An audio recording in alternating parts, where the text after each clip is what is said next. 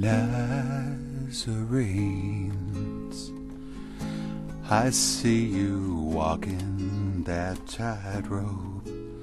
The church and Yehuda, they just don't understand why you're so stubborn, why you reject their traditions when you cling to the Torah and embrace Yeshua. Well, you hear it from your family. Why don't you worship with us on Sundays? And what's so bad about a Christmas tree? And when you go back to the land, they still treat you like a Gentile. It's either hot or cold, 'cause there ain't no in between. Nazarene, you should have known persecution, but rather than fight back, you just turn the other cheek. You keep on teaching, you smile and keep loving your brother,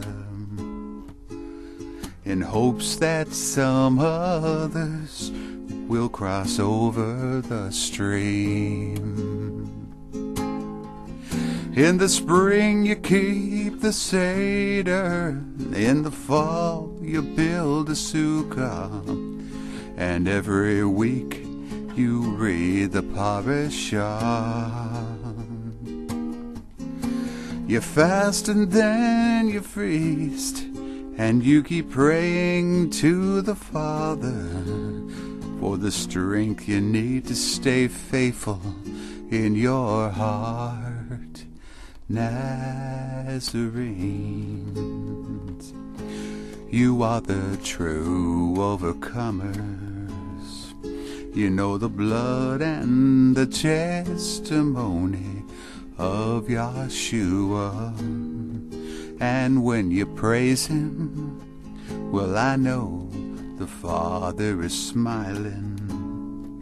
He's proud to call you His children, His grown-up children.